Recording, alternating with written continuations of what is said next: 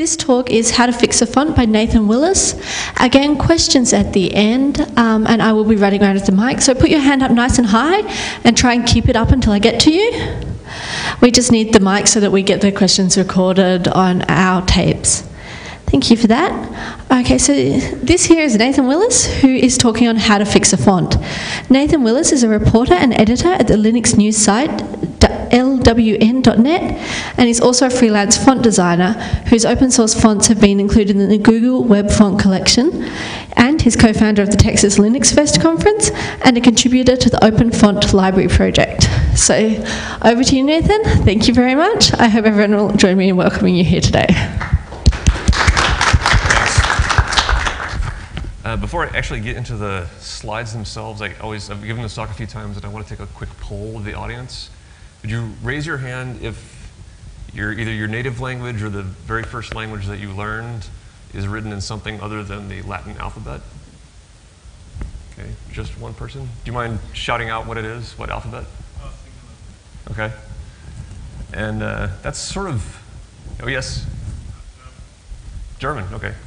So German is extended from the basic Latin alphabet, but that sort of illustrates the issue we have with fonts a lot of times is that when we live in the English-speaking world, we're very privileged by having way more than we could ever want or would ever use. So I had another question I was going to ask too. Let me think what it was. Oh, I'm also just curious if anyone has, in their own personal experience, just run across an instance where there's a font you wanted to use for something and there was a problem with it. Okay. Was this a web design scenario? Raise your hand. No? Was it, okay. Was it missing characters? Anybody missing characters? Okay. Okay, that's about typical. There's a few scenarios that we all run into, and that's why this is a talk I think that's worth giving. Before I really get started also, we do need to mention that most of this information was covered in the introduction, but yeah, I do design fonts. I've been doing that for about 3 years, coming up in 3 years now. And most of the examples that I'll show here are pictures of my own fonts because they have the most errors. That's just a convenience. But the bigger question everybody wants to know is why bother? And if you're one of the people that raised your hand a minute ago, you know the answer to this. Because fonts aren't magic. They can have problems just like any other piece of software. The other thing to remember is that fonts are software, even if we think of them as data, as static things most of the time. They are blocks of instructions that are fed into an interpreter that then renders paths and then adjusts, moves forward and renders another path. So there's a lot going on there. And what that means for free software is that you have those same 4 freedoms with font software as you do with any other software. You may not know that you can exercise it. But if you're one of those people who did not raise your hand, you are going to run into a situation when you'll want to exercise that freedom and modify a font. The font epiphany can take different forms. It could be something you're writing and a character is missing. It could be when you decide or when you get tasked with coming up with the logo for a project and you discover that none of the fonts that you've found quite look right. They're all almost right, but on all of them, either the C has a little funny thing attached to it or the period is a square and that just looks wrong, or something like that. So it'll happen to you sooner or later, and then you'll be happy that web fonts exist. Or I'm sorry, that open fonts exist. But that is my next point, is that open fonts in one form or another have existed for a while, but it really has only been the past few years when we could deliver fonts through the web to web browsers that it's taken off as sort of a movement on its own. And that has opened this idea up to a lot of people who need to be told, I guess need to learn for themselves that they're qualified to see that something is wrong with a font and to do something to fix it. The reason is that type isn't created by people who live in a separate world and then delivered to you.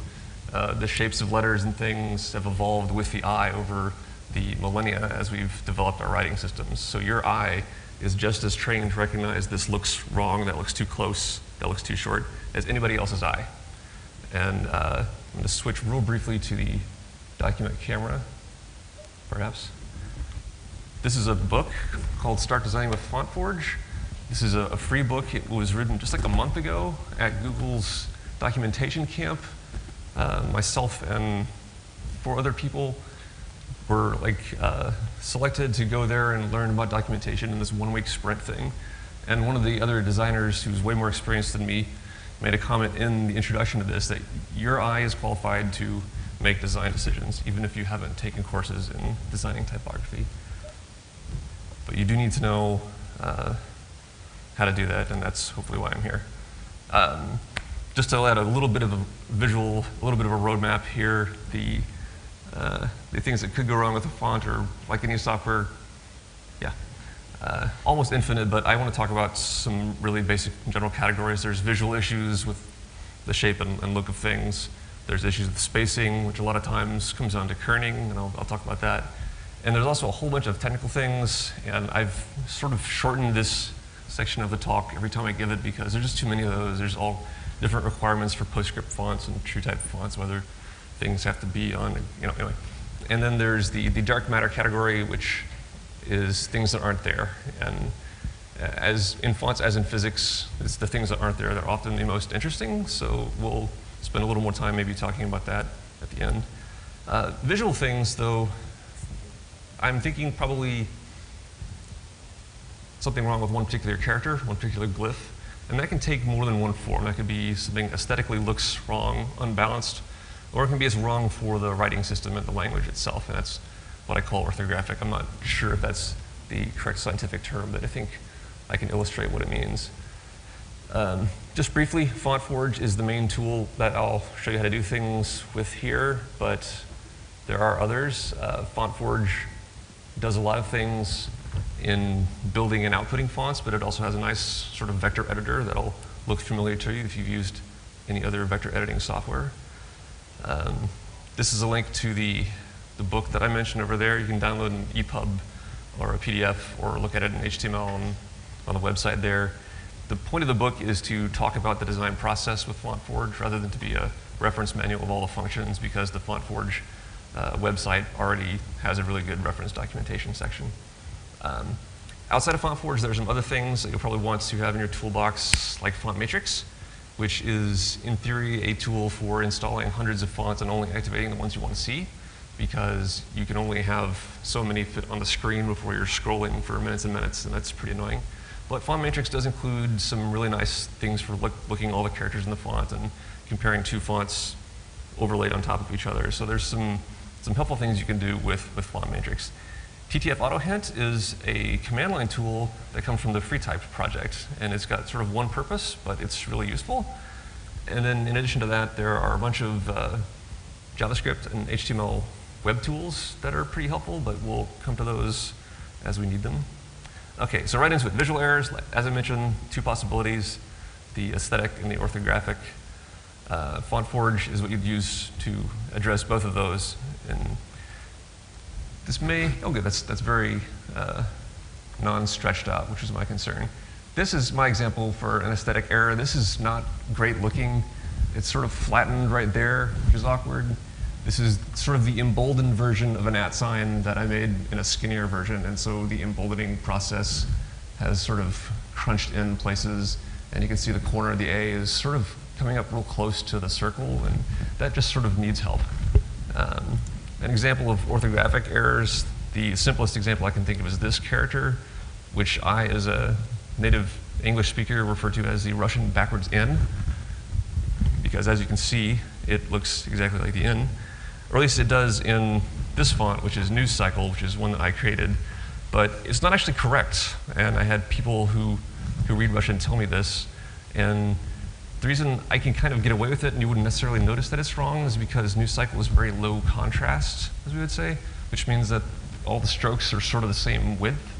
But if you look at a font that has more contrast in it, like this one, you see that the correct version of the Cyrillic character there, it doesn't have all the weight on the diagonal, it has it in the middle, which looks a little odd. But if you look at a serif version, then you'll see something like, oh, it's not a backwards N at all. It's a long I, it's 2 I's that are sort of joined together there. But that's not the kind of thing that I would be able to figure out if I didn't know Russian or any other Cyrillic language just by looking at an example of another font that kind of got it wrong. So anyway, like I said, all of these visual things are things that we can fix in FontForge. And the thing to remember going into FontForge is that when it looks right, it's done. And I think Miles Davis said that. It's a really, really obscure joke. Okay. Miles Davis said, I think, something along the lines of, if it sounds right, it's right. And that's sort of what you have to keep in mind when you're deciding, am I done tweaking this?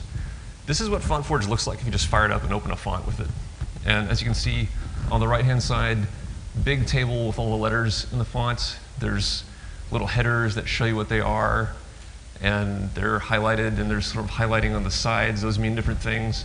But where you do most of your work is over here on the left, which is sort of a vector editing window.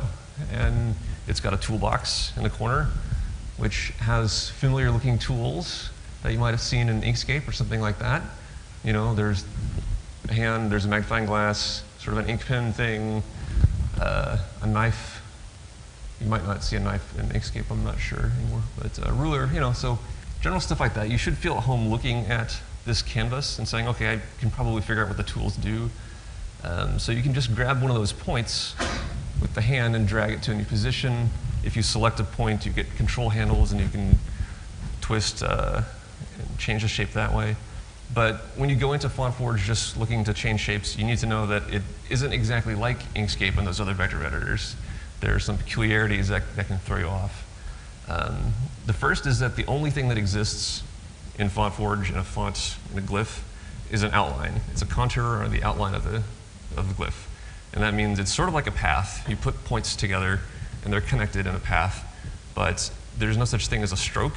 Like, it's not drawn, it's just the outside, and then the computer, when it's rendered, fills that in with the ink color if it's printing it, or with whatever the color for the font is in the application that it's displaying it. And that can throw you off if you're not used to the distinction there, because the outline is only the outside. That means that it can't cross over itself on the inside. And there's some strange things that make it not quite like you're used to seeing paths in Inkscape. Another thing along the same lines is that we saw down at the bottom, there's a rectangle and a polygon there. And when you draw a rectangle and a polygon in a vector editor, you get a rectangle. Like, it has like two coordinates that say where its upper right-hand, lower left-hand corners are. And if you draw a polygon with 15 sides, you get a polygon that is defined as having 15 sides. It's got a center, and it's got like a radius out there. If you do that in FontForge, you just get a path. And the second you've drawn it, it's just a path, and you can grab it and mess it up. So if you want to draw something like a circle, it's really easy to do in Inkscape. A circle in Inkscape is a center and a radius, and you can twist it around, and it'll still be round. In FontForge, it's just going to be a bunch of dots that look like a circle the moment it was drawn. And after that, it can be broken. There are other things that are going to jump up and bite you in FontForge because it has some sharp corners to it, like the fact that there's a grid. You don't really see the grid normally, but the way that a glyph is defined is it's points on a plane, right? And it's the sequence of points is tracing the outside of the glyph.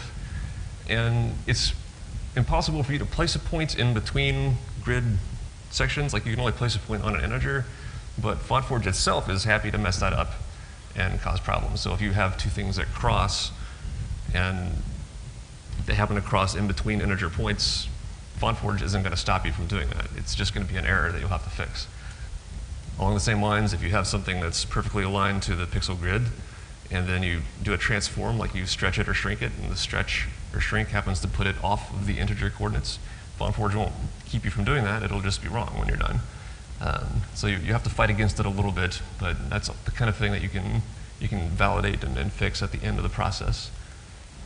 But there are other things that FontForge does that are really nice as far as drawing goes. And here I've highlighted the point menu. And you can see at the top there, there's 4 kinds of points: curve, HV curve, corner, and tangent. And that gives you a little bit more control over how you construct the points that make up your line. Because an HV curve, those are the ones that you see on the very outside there. That just means it's either horizontal or vertical. It's not ever going to be off.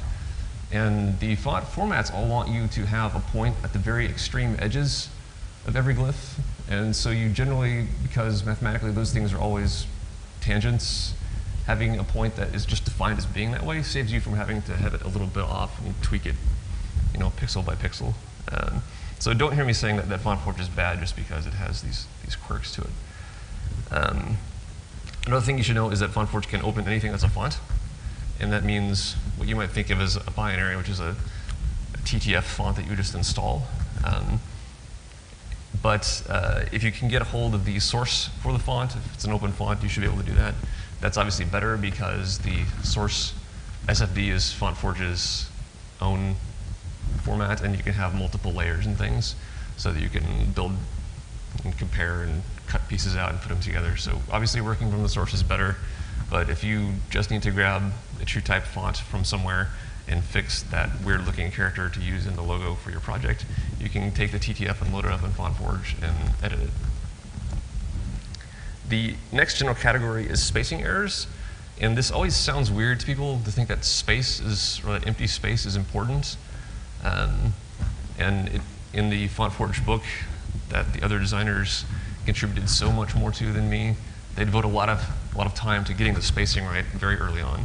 But the thing that it finally clicked with me was that when we say space, we're really just talking about the negative space that's formed by those same outlines, whereas if we just think about the interior of those outlines, well, we're still thinking of space. It's just that it's the space painted black instead of the space painted white. So the shapes of the characters do affect each other when they're next to each other. So you need to think about that when you're designing as well. Example of a spacing error here, the A and the V are way too far apart. I hope most of us would agree. Again, it's the eye that tells you that it's right or wrong, so you may think that's fine. But this is a case where those two lines are at the same angle, so if you just measured from the rightmost point of the A and the leftmost point of the V, you would have extra space in between them. You know, the font should be able to tell the computer, okay, these are going to look funny, so when these characters are next to each other, scoot them together. And that's what kerning is.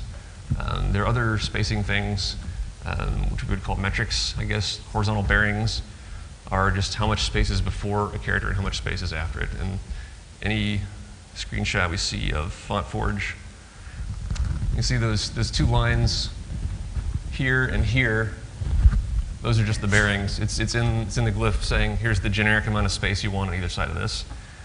And you can fix that if it's broken in a font just by opening up in the glyph editor and scooting those lines back and forth. They're like guides. They just move. The vertical metrics are sort of defined for the entire font, which is weird, but it's like the lowest descender on the G or the P, whatever, that has some negative value, and the highest capital character that has some value too. And those are defined for the font as a whole. So if you've got a font that has things sticking down below the line where they should be and intersecting the next line of text, you would be able to fix that in the font information dialog box in FontForge. And that's what I'm showing here. This is under the, I think it's the font menu, but on the left-hand side there, that's a whole bunch of sort of tabs. It's sort of poorly implemented. They don't look like tabs, but you just click through those, and it's a whole bunch of settings. The ones that matter are the ascent and descent things here, and you can have FontForge sort of guess at these for you when you start a new font, but if you can see that it's clearly wrong, you can just sort of start tweaking those. You'd probably want to read the FontForge site's documentation to get the real story on why there's more than one setting for those. And the reason there is because a lot of different companies have tried to define font formats over the years, and they don't agree. You know, Microsoft and Apple don't agree on a lot, and they don't agree on whether and how ascent and descent work. But if that's the problem with your font, it is easy to fix it in FontForge. Oh, I actually didn't need to back up all that way. So there you go. The other thing that you can do is pull up a line of text in its own window in FontForge, and this allows you to see how your bearings are actually working in a word, which is really what matters, right? It doesn't do a lot of good to look at that character by itself and decide that's perfect. You have to bring them in other words, and you can see here the T and the O, for example, that's been scooted a lot because normally the T would have its bearing line way out where the actual T ends. So there's a big adjustment there. There's some smaller ones in other places. And where you see that in this window is this bottom line here. So the lines above it, they show each character and then what the bearings are on the left and right. But sort of scooted in between those lines is how much the kerning adjustment is. And so if you find a font, in this case, average, the AV right here is a negative 57. So the V has been scooted in by 57 points there. But if the font was had no kerning at all, you'd just see a 0 there, and you could sort of tweak that number and get it right, and then you'd be done. On the other hand, that is just 2 words, and that's kind of all that FontForge offers in this regard. When you're designing fonts, you really want to look at like larger blocks of text, and that's something that FontForge doesn't do very well, but Font Matrix can help out. So this is a screenshot from Font Matrix where it's generated some lorem ipsum dummy text in the selected font over there, and you can look at the line spacing, and you can look at a lot more you'll fit onto the page just by using one window with a couple of words. So that's something that would be nice if FontForge fixed in the future, but there are other tools now.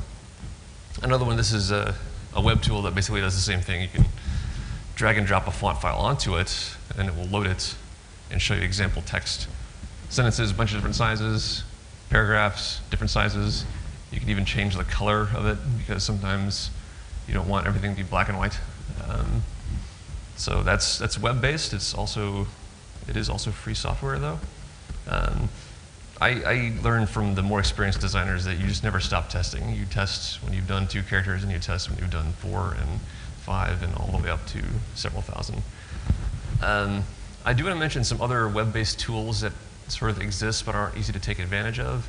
There are some really cool JavaScript libraries out there for adjusting kerning and line spacing, and these are just 3 that I've named. There are more that do even crazier things than this. The thing is, right now they're all focused on displaying. So this is, if you want to have a really graphic designer looking website, you'll want to tweak things and add ligatures and so on. And they're not really helpful when you're designing a font or when you're fixing one. But I think there's something worth watching, because it's probably only a matter of time before some enterprising web developer decides, I don't need to just kern things on my website. I could write a kerning tool using kerning.js. So we may see that. We may not. I'd like to see that. The next big category is technical errors, and that's an enormous category because, as I mentioned, there's all kinds of rules between these different font formats that disagree on things like how wide should that grid be. PostScript likes a 1,000 pixel grid, and TrueType likes powers of 2, so it wants 1,024.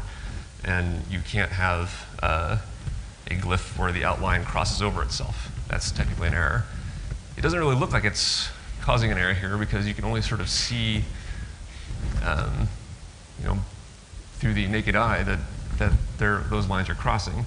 If I had zoomed out on that, you might not be able to tell at all. And occasionally, if you're cutting things and rearranging parts, you can have a place where something was cut and twisted and you didn't see it, and it causes a little loop, and the font won't build or validate because of that. Another example, this is easier to tell because these are 2 separate contours that are sort of stuck together. And for whatever reason, FontForge in this situation shows you the area where they overlap as unfilled. And you can't, that's not correct. You need to sort of union those in vector editing terms. But that is something that you would probably find in a font someone was working on, because the letter M, it really is the letter N with sort of an extra curve on the side of it. So most people, when they design it, they'll make the N and then just copy that right-hand part and paste it on there.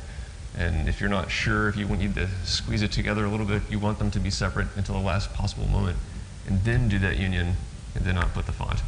But that is solely a technical error. It's not going to look different to a person reading a line of text. There's also hinting and grid fitting, which I sort of don't want to get into because it's really terrible. And FontForge has some tools for doing this kind of thing. Hinting and grid fitting is the process of taking those outlines and converting them into the actual pixel blocks on whatever the display device is.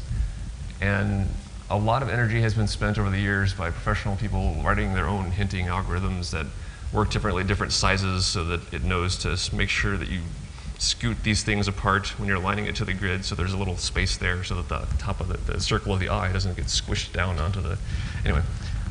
It's really not easy to do that stuff in FontForge, and it's basically sort of a general purpose programming problem. There's a stack-based language for doing that, and you would have to learn it. But the good news is you don't really have to, because modern operating systems can sort of automatically hint things when they're rendered. And by modern operating systems, I mean Linux and Mac OS X. That list does not include Windows, though. And poor Windows users, as a result, they need something like TTF auto hint. This is a tool written by Werner Limberg, who's one of the FreeType developers. And what it does is runs the FreeType auto hinter like it normally would if it was displaying a font, but it saves the hints and embeds them into the font file. So it's a command line thing. You just say TTF auto hints, the name of this font, TTF, and it fixes it, essentially. And it fixes it in a way that only Windows users will benefit from, but then again, the Linux and Mac users don't need it to be fixed. So it's helpful, it's pretty simple. I can show you an example here. I think I accidentally switched the before and after shots there, but that's pretty small. You'd want to zoom in to see the difference. And you can see the plus and minus character there. The one on the left has been TTF auto hinted, and it's not blurry. The one on the right is blurry. Except you will notice that it's only the vertical dimension that got unblurified.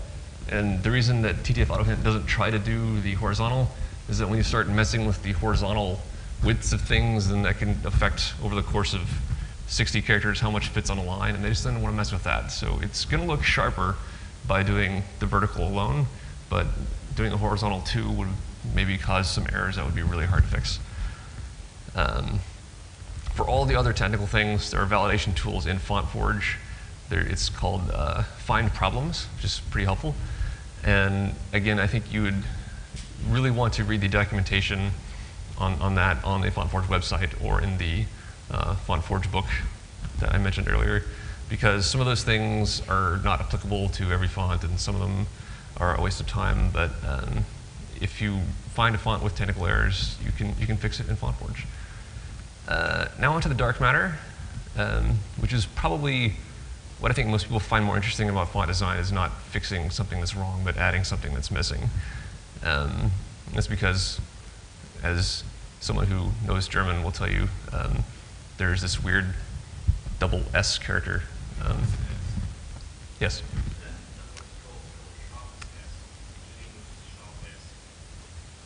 Yeah, anyway, you don't necessarily get that with the font that you find on 1001freefonts.org. But the thing you should realize is that adding that character yourself, if you know what it looks like, is not any harder than firing up FontForge and fixing a broken-looking glyph from elsewhere in the font. And if you think that only Germans have this opportunity in front of them, there are a lot of languages that have one or two special characters that are likely to get overlooked by somebody who's just doing a font on their own without a lot of experience. So extra characters that are missing. Another really big one is currency signs, because they're outside of Europe, which has one currency sign. There are a lot of them all over the world, and they're usually not complicated. I mean, this is the Ukrainian hryvnia sign, and it's sort of an S, but it has the equal sign on it. A lot of currency signs are things that you could make in FontForge. If you want to do a service to somebody that you know, you can make a currency sign for them. Mathematical symbols are pretty important as well. A lot of fonts will go as far as plus and minus, and maybe they'll have divide, and maybe not, but there's always more math to be done out there. Punctuation is another one. Your older fonts, like back in the metal type era, you probably got exclamation and question and parentheses and some things like that. But if you want to add the upside down exclamation point that would be used in Spanish, you can do that. And in fact, that would be really simple because you would just copy the regular exclamation point and rotate it. Another one would be ligatures. Ligatures are things that combine several characters that are in danger of sort of stepping on each other's toes because they get so close. And there's sort of a set of basic Latin ligatures, FF, FI, FL, FFL. And a lot of sort of generic font projects are going to skip over those, and it's something that anybody can add if they want to fire up the editor, find the F and L character in this case, skew them together until they match, and make their own ligature. Going further than that, though, a really big service that people can do is extending fonts into languages that aren't, or that are underserved. This is Greek. It's the Greek Unicode block, and the font that this is from a font called NewsCycle that I made. And the original NewsCycle is a revival of a 1908 font called News Gothic, and that was created in the English-speaking world and just had basic Latin characters. So the task here was to sort of take the design cues and make Greek letters that seem to match them. Same with Cyrillic. Cyrillic is actually a much bigger alphabet than Greek because there's a lot more languages. There's 2 languages that use the Greek alphabet, and there's 20-something or 30 in Cyrillic. But another one that doesn't get a lot of airplay is sort of the Latin extended. This is Latin extended B, which covers a lot of African languages. And a lot of African languages use essentially the Latin alphabet plus 2 or 3 extra characters to represent vowel sounds or consonant sounds that just aren't supported in normal Latin alphabet. So it looks like a lot, and it's a pretty big block of Unicode, but each individual language only has a few. And the nice thing is that it's only a couple of characters, and they're by and large based on the characters you're familiar with. So when I stumbled into the problem with the Cyrillic long I, I didn't really have experience with that character, but I do understand what an O with a hook on it is like. That's no excuse for not having people who read the language test it and say, no, that's too big, that's too small. But it is something that I think a lot of people could help to make a contribution with. The other thing probably worth discussing is what to do when you do fix somebody else's font. By and large, I think people who work on open fonts, which are the ones that you're allowed to share those changes with, they are thrilled to have feedback because, as with any open source project, they don't get a lot. I don't get a lot. I've gotten maybe like 5 or 6 bug reports total in 3 years. The thing is, if you know, for example, that the Cyrillic long I is wrong and you fix it, you can't really make a patch and send that in because font files can have things in different orders depending on the encoding, and that would get really messy. So probably what I would recommend is just make a version of the font that has that fix in it and share that with the person who's the original designer. And if you can't do it, or if you just can't figure out how to make it look right, at least file a bug report.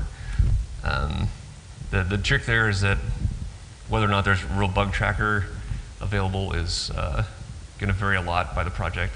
There's some really big projects, font projects we've all heard of, like Deja Vu and Ubuntu, and SIL, which is a linguistics organization that makes a lot of fonts. They make Gentium, which is the one that I've used in the presentation here. They all have their own way of storing issue trackers and where the source is held, if it's held anywhere at all. SIL, for instance, it uses closed source tools because they care about releasing the font under a free license, but they're not a free software organization. So they use what their designers want. It's their choice.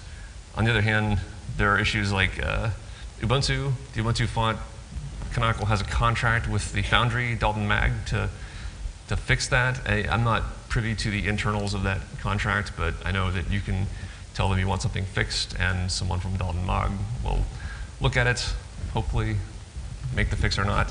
But then again, the sources are in Launchpad, so you can go look at it and just add it as an issue yourself, as opposed to Libertine, which has a really formal process for making changes, or Deja Vu, which is so large that it's complicated to get things done sometimes because it's a huge project with a lot of contributors.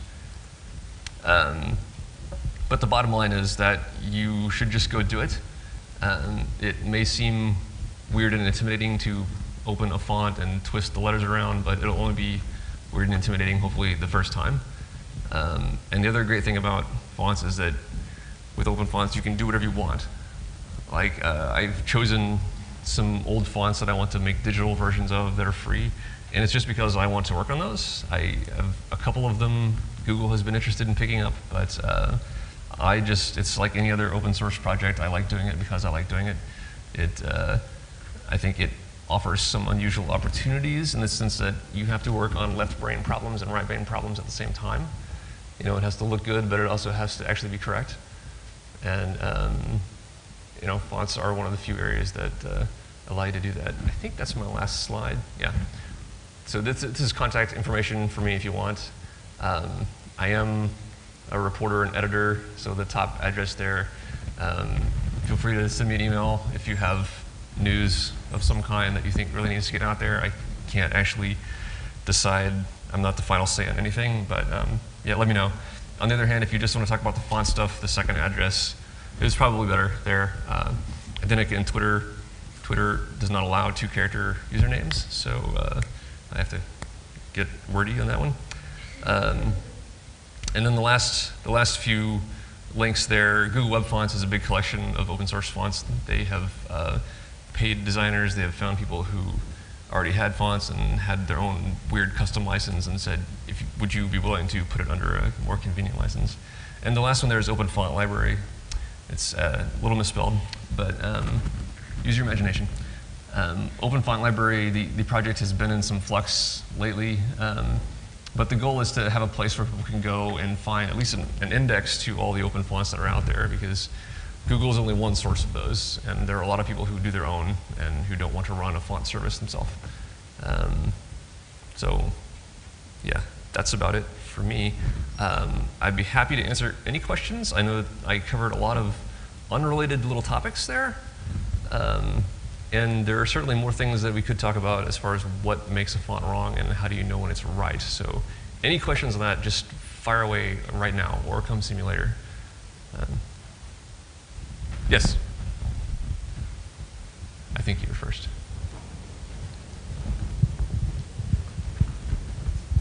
Thanks. I just have a quick question, mainly about when fonts get reduced to smaller sizes. I don't know, what ways are there to improve the quality of the font as it reduces in size? Because I'm seeing a great quality degradation as the size gets smaller. Yeah.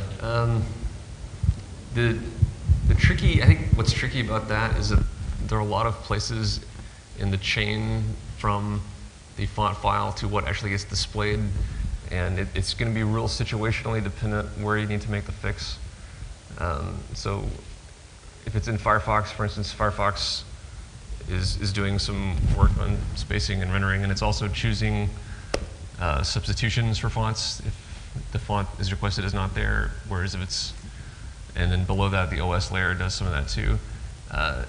Ultimately though, the ultimate correct answer in theory is that's what hinting and grid fitting is for. And like I said, it's pretty complicated to do right. I can back up and show you, I don't know if anybody noticed some of the pictures that I was showing had these sort of colorful rectangles. Yeah, you can see the blue, green, and red there. FontForge has an auto hint command that you can issue, and you can select a bunch of characters, and it will try and find what it thinks are components that need to be kept together. So it's decided that the left and right hand side of the O/, those should probably be vertical. So it's put a blue, which in this FontForge theme means vertical, blue hint on those. And you can see the full extent of it there. That leaves a lot out that could still look rather squished when it gets down to a really small point size. But it's a start. I don't think that this is one of those things, because the ultimate answer is the eye is what tells you you're right. It's probably not possible to automatically do hinting and have it be perfect. Yeah, so I'm sorry, that's not very satisfactory, I guess, but yeah. Did that answer the question? I'm sorry. Partly. I was also interested in the process of the steps that you go through. Right. To be honest, I haven't done manual hinting in the fonts that I've done, just because the process is so arcane. I don't know if I mentioned it has it's a little virtual machine. The hinter is the hinting engine, and there are just opcodes that you push onto the stack for each glyph. Each glyph, well, under the hood, a font is really a table full of tables. So there's the table that has all the glyphs in it, and then there's the table that has, okay, these need to be kern in this way, and these need to be combined with accent marks and things. And the hints are in a table, and yeah, it's sort of any way you could think of that might be the right algorithm for determining here's how to adjust these lines so that they always line up to pixel grid at this size and at this size. Someone's done it, and it's sort of so open that I don't have good advice. I think a lot of people don't care anymore because screen resolutions are getting better, which is cheap and sort of cheating, but yeah, that's life, I guess. Sorry. Yeah, Nathan, that was just going to be my question, is that, is that becoming less important as people are assuming that the resolution is going to be sufficient, that hinting on the really small stuff just they don't bother anymore? Are we close? Well, it's a continuum, right? I mean, there's some people are always going to care more than others, and I don't think you're ever going to be at the point where all screens are so high resolution ink that no one thinks about it anymore. If for no other reason than we all have phones now, and your phones are doing the same font rendering, well, not the same, but they're doing font rendering too, and yeah, you either have to have smaller text so you can fit a page worth onto that screen, or you have to scroll a lot, so people are going to shrink the fonts to fit. And I don't know, there's so many variables there in terms of, is there hinting on the font, and then how is it rendered, and then what's the display resolution, and then the user ultimately decides, I want to shrink it even further. And since you can't ultimately control the user's choice there, it's probably always going to be a problem in some situations. On the other hand, sort of I think one of the font designer answers is you don't really have to do all that work for most fonts, because most of the fonts people use where they want something stylistically cool looking, like the NPR logo, or if you've got a big banner for your company, that's going to be at a big resolution because it's for that purpose. If you were making a font designed to be used in books and to be used for large blocks of text, that would be worth going to all that trouble in. And that's why some really high quality fonts like Gentium, they went through that process because they want Gentium to be useful in print and under extreme circumstances of large blocks. But then again, how many book fonts do you personally need? I suppose that's the question. I don't want to spend the amount of time that it takes to do Gentium again, because what I find is that I'm not going to displace it. That may be an unsatisfactory answer too.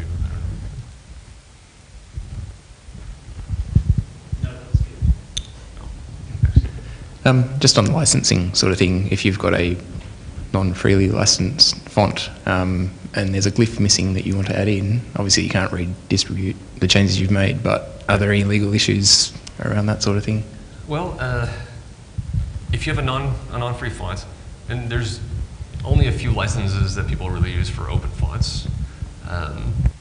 If you purchase a font from like Adobe or from Monotype or something like that, you have some sort of contract with them that's going to tell you what you can and can't do. And I know that what I hear a lot of times from people who are actual typesetters and making books and things is that they generally have the freedom to make those adjustments when they're printing something. What gets trickier is, can they make adjustments if they're then distributing that electronically? And that's why there is an open font license. The OFL was created because once people started embedding fonts in PDFs, the traditional type foundries that had never had their fonts distributed electronically got upset and wanted to start closing things down and lock them down. So it seems like you generally have the right to fix it if you're going to print it. Whether you have the right to fix it if you're electronically using it is another story. But yeah, that's why they work on the open font license. Hey, do we have a final question? Because we're almost out of time. No? Okay.